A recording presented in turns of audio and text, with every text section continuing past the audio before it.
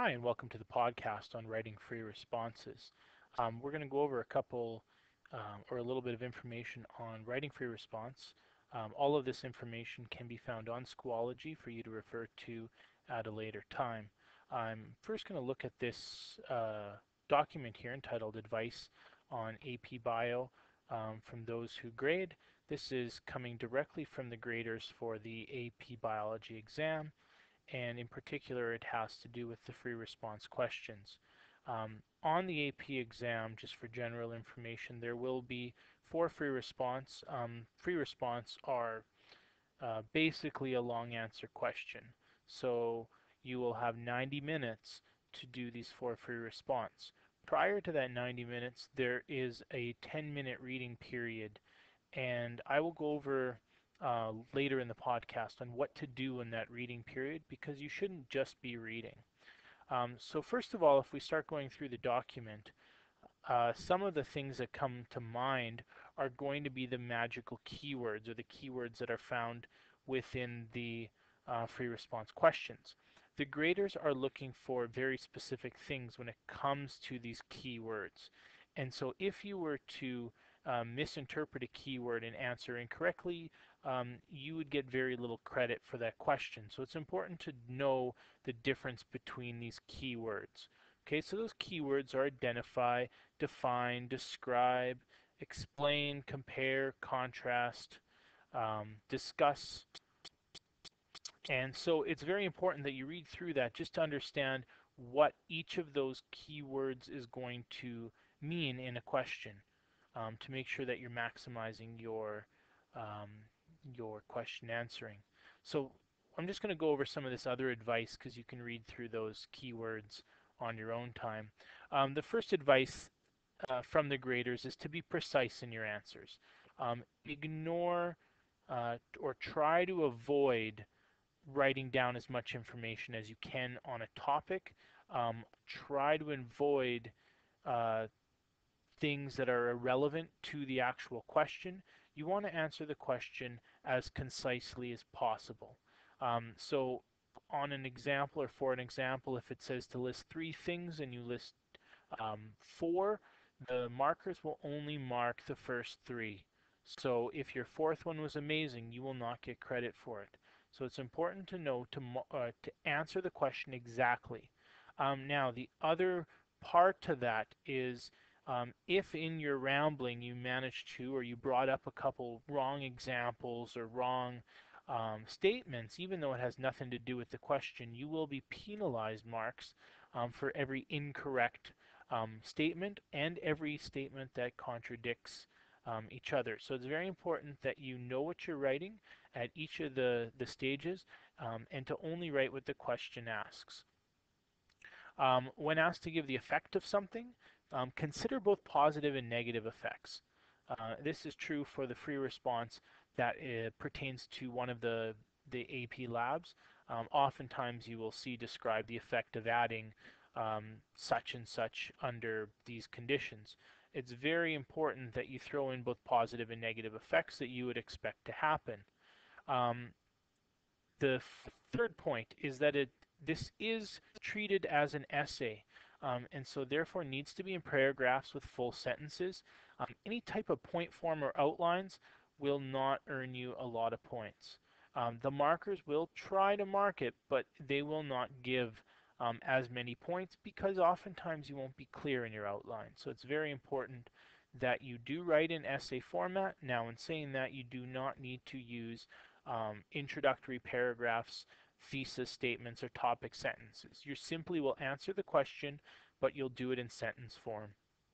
A quick next point is just on pens and types of pens, and I know this sounds silly, but you will use, or you must use, dark blue or black ink. Any other types of colors will be hard for some of the markers to mark, and so therefore you will not get good marks. The other thing to keep in mind is that if you use a felt tip marker, you could end up making your exam illegible. So use a ballpoint pen. It's better on the paper that you're provided, and it's clear, especially if you're using dark blue or black. Under no circumstances should you use red. Um, Now, next point. Write large enough for the teacher. So this is the point on writing. You will get dock marks, or you will not get as many marks if the grader cannot read your writing. So make sure that you write large enough, make sure that you write clear enough, so that it's easy for those graders to mark. Now, next one. Just answer the question without repeating the question. You don't have to repeat the question in order to answer the question. Be as concise as possible, because there is a time limit. You have 4 free response in 90 minutes, so you're looking at about 20 minutes per free response. Um, if you factor in the rereading of the question, factor in any thought processes that may go in, 20 minutes is not a long time. So it's very important to be as specific as possible with your question. And that brings us to the next statement. On multi-part questions, so A, B, C, etc., start each of those on a new paragraph and label the parts, same as the labels in the question. So make it as easy as possible for that marker. They shouldn't have to look for your response for A. It should be clearly stated A and then the answer. Okay, a couple other points. Make sure you practice them, and we're going to be doing lots of practice on AP exam questions. Something on graphs. Make sure that you label both axes of your graph. Make sure that you have proper units on those labels. Make sure you have a descriptive title for the graph. These are all ways to get marks, and these are all marks you would lose for not having that information. Now, 2 words that are going to come up, and we'll talk a little bit more about them in the lab portion when we look at labs, because oftentimes there will be graphing involved in labs. If it says to plot, it just means to put data points on the graph. If it says to graph, it means to draw a line or a curve. Okay, so make sure you do not mix up those 2 words. Now, don't extend your curves or lines beyond the provided data unless it asks you to predict or extrapolate. Okay, and finally, if you need to put multiple curves on the same graph, make sure that the different curves are clearly labeled. Okay, so you can use dashes or dots to delineate those, and make sure that there's a legend that goes with those lines on your graph. Okay, the next place I'm going to go is to Schoology, and in the course section of Schoology, I have put in the pages section um, a tips on writing for your response, and a lot of it is just what we've went through, um, but there are some other things to note, and this brings us to that 10-minute reading period. Now, you have 10 minutes before you get your answer booklets in which to read each of the 4 questions. Now, that's a long time to read each question, but you are allowed to do a couple things during the reading period. You are allowed to write on the questions. And so this is what I would recommend as you or during that 10-minute reading period. First of all, to read all 4 questions. Decide the order in which you'll answer them. Do not choose the hardest question first. Answer the easiest question. Okay, and that way you'll have enough time when it comes to that hard one to try to get down as much information. Make an outline as you go. As you read the question, take about a minute, minute and a half, and jot down a quick outline, everything I know about that particular topic and about those particular parts of the question. As you read the question, underline those key words so you know what you need to do, and you can go back and make sure that you've done that. Now, when you're writing your answer, a lot of this is the same as what we talked about before. One key point that I want to make is don't overlook the obvious. If there is a word, make sure that you define that word even at the beginning of your answer, because sometimes that's worth a mark. Okay. Now, another point to note is that diagrams and pictures, they are helpful to support your response, but if you were to just draw a diagram you would not get any marks for it. So you can add a diagram to help explain something that you're having difficulty with, but it does not just work on its own. Now, after you've written your free response, go back, reread the question, pay attention to those keywords. Make sure that you've answered it. Make sure that you've answered every single part. Okay? And make sure you go back to the ideas you jotted on the outline to make sure that you included them all. Okay? And again, in the Schoology section are those keywords again.